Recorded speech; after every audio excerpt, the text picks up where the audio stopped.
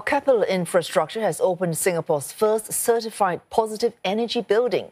It's also signed 2 agreements worth about $100 million to expand its district cooling system, as well as provide renewable energy solutions like electric vehicle chargers to other corporations.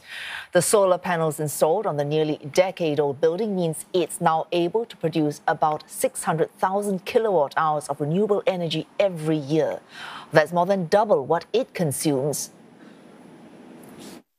This green building also houses the control center for Keppel's district cooling plants and facilities across the island. Workers are stationed here 24/7 to monitor the centralized system, which supplies chilled water to buildings through underground pipes.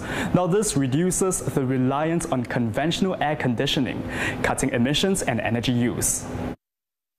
The vertical and sky gardens also add over 900 square meters of greenery. They not only cool the revamped building, they also reduce its energy consumption. It's one way Singapore is trying to meet its green building targets by 2030.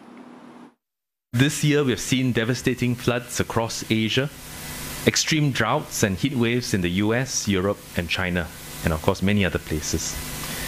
And closer to home, temperatures in Singapore reached a record 36.8 degrees Celsius on the 1st of April this year, the second highest temperature ever recorded on our island. These severe weather events reinforce the need for us to act quickly and decisively.